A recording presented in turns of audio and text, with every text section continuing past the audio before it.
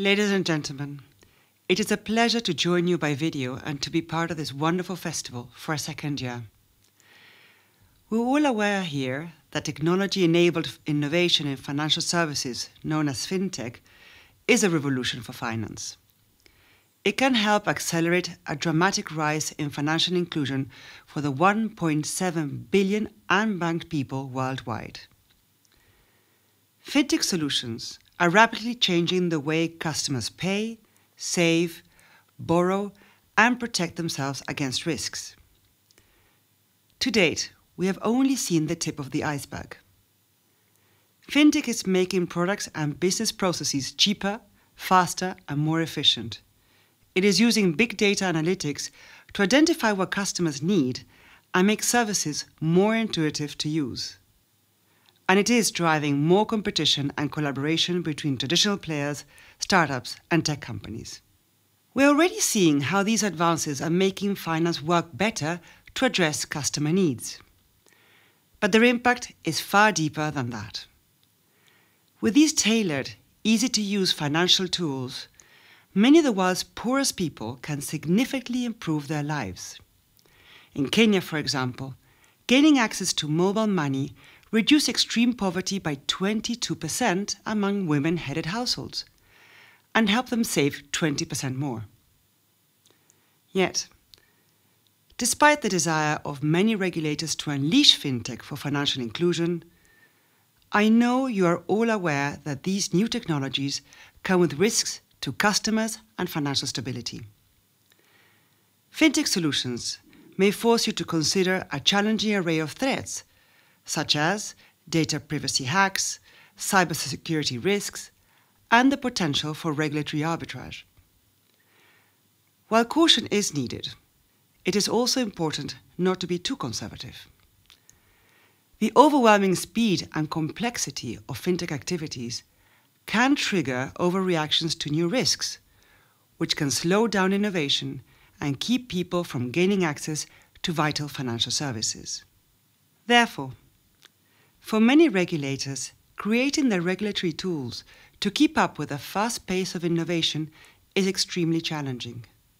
This task is particularly difficult in developing and emerging countries that lack the resources and the staff with the necessary technology skills to be able to understand fintech's rapid development.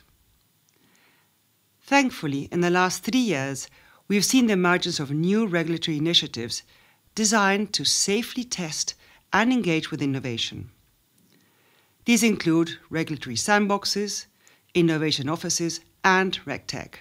Based on the early experiences of regulators who have used these tools, my Fintech Working Group has issued a report with the crowdfunding support of the Monetary Authority of Singapore. This report is meant to help regulators, especially from developing and emerging economies, as they consider their own approaches. It contains a set of lessons learned and good practices for regulating innovation, as well as draft implementation guidelines for regulating fintech. There are 5 key insights in the report that I think are worth highlighting here. First, before choosing the regulatory instruments, regulators need clear objectives of what types of innovations they hope to enable and who they will benefit. Second, collaboration between fintech innovators and regulators is essential to identify problems, discover solutions, co-create initiatives, and share critical data. Third, regulatory sandboxes are not always the right tool to start with. Less resource-intensive innovation offices may be a better starting point. Fourth, regulators seeking to adopt RegTech tools should start small with 1 or 2 test cases and build momentum from there. Fifth, capacity building inside regulatory authorities is crucial.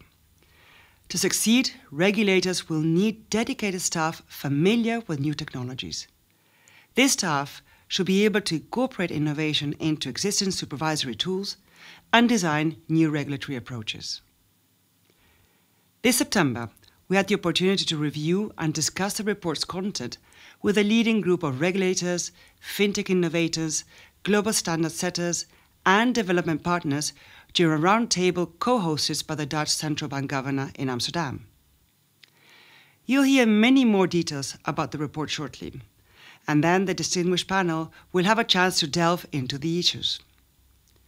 I really look forward to hearing their insights and what makes this report messages so relevant today, how they recommend incorporating these lessons, and where we can go from here. More importantly, we are keen to receive feedback from all of you. Together, we can provide the tools and support that regulators in emerging and developing countries need to tackle fintech challenges and seize its potential to transform people's lives for the better.